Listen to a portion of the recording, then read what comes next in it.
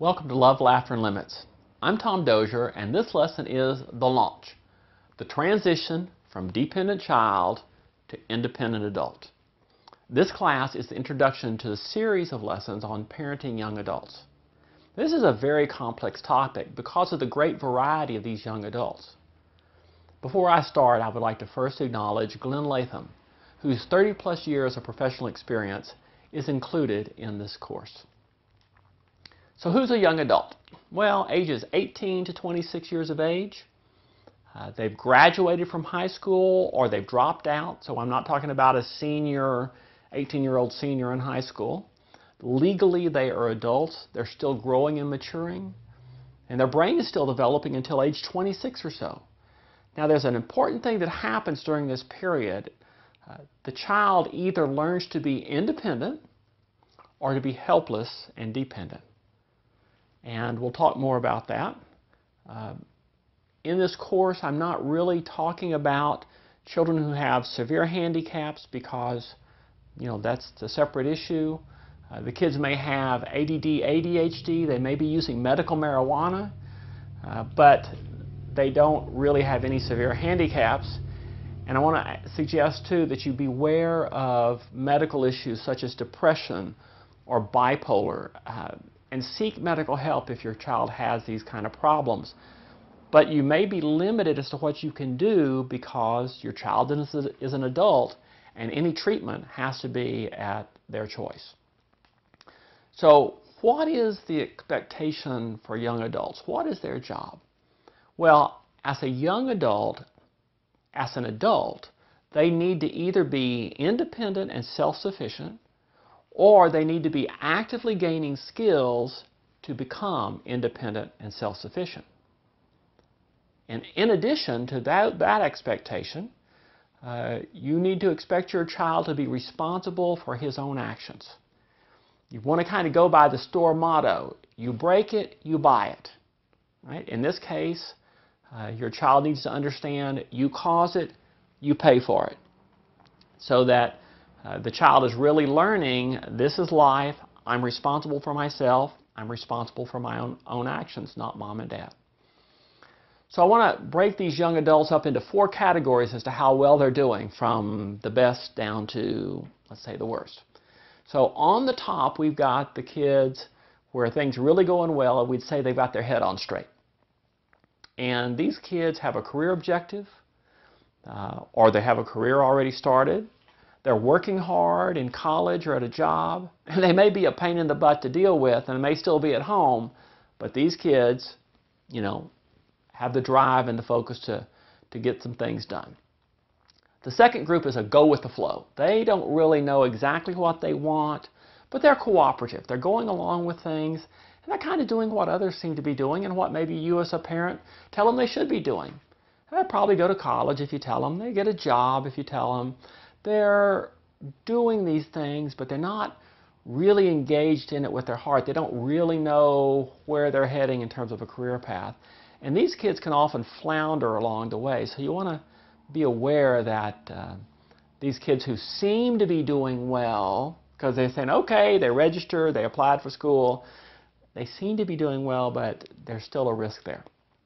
Now, the ones that are adrift, these are the ones that are really not doing well. They may be pleasant to be around. They may give you a hug, when they come and go. But when it comes to getting a job or getting an education, you have to coax and cajole them.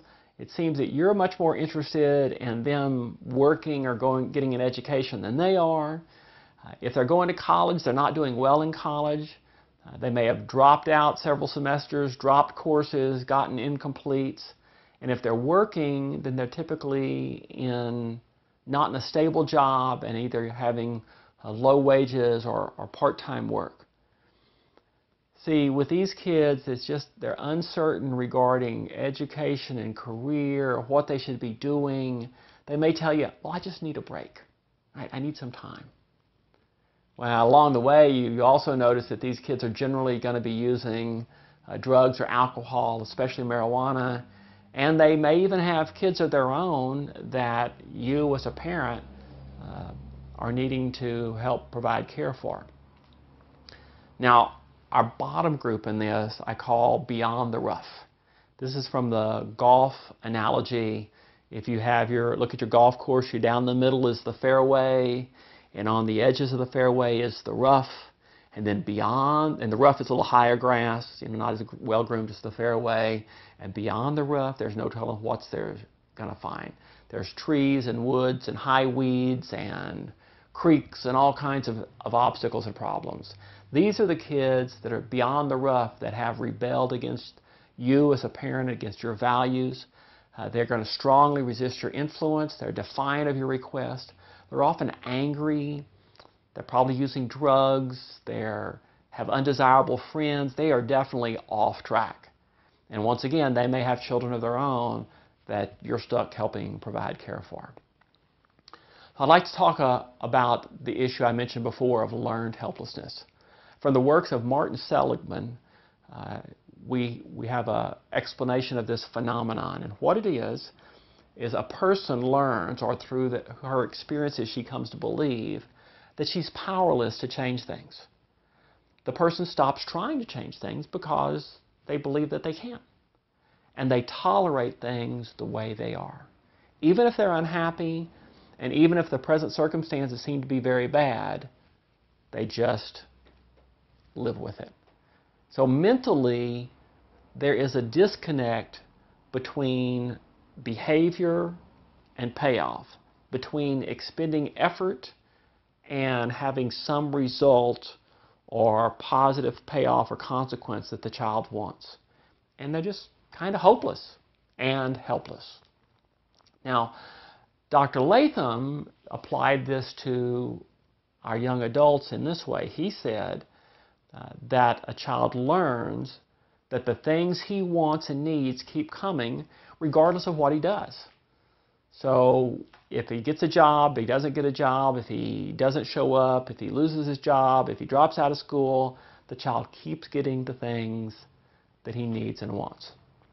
Quoting Dr. Latham, he said, between the ages of 18 and 26, children are learning to either be independent or to be helpless. Every day lost to the acquisition of independence is adding to the learning of helplessness, close quote. So this is a critical time for our kids, for them to learn to be independent and self-sufficient. Another issue that we're going to talk about later in this course is the sense of entitlement.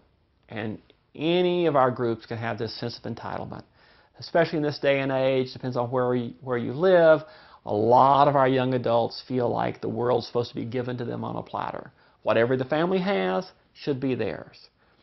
They don't really want to work for what they get. It's a conflict between getting it for free versus working and earning it.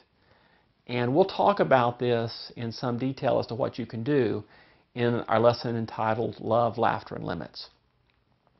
So other things that we're going to cover in this course, well, we're going to talk about the science of human behavior and how it applies to young adults. We're going to help you understand why do young adults do the things that they do. And we'll have a lesson specifically to try to help you understand why your child does the things that he or she does.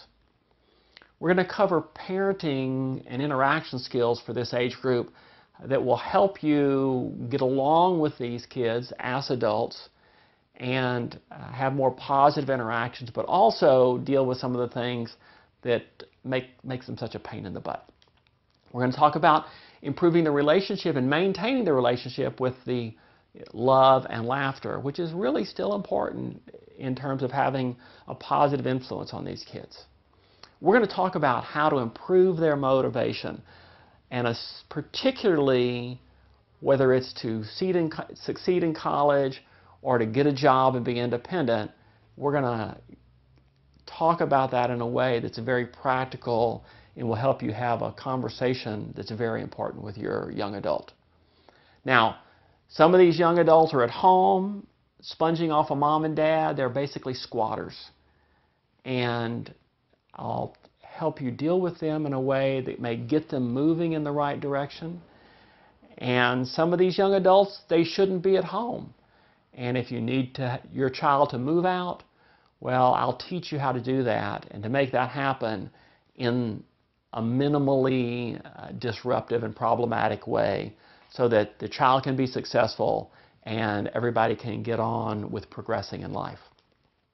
So thank you for watching the introduction to the launch, the transition from dependent child to independent adult. I'm Tom Dozier, wishing you an abundance of love and laughter in your family, along with limits, which we still need with young adults, to help your child make the often difficult transition from dependent child to independent adult. Thank you.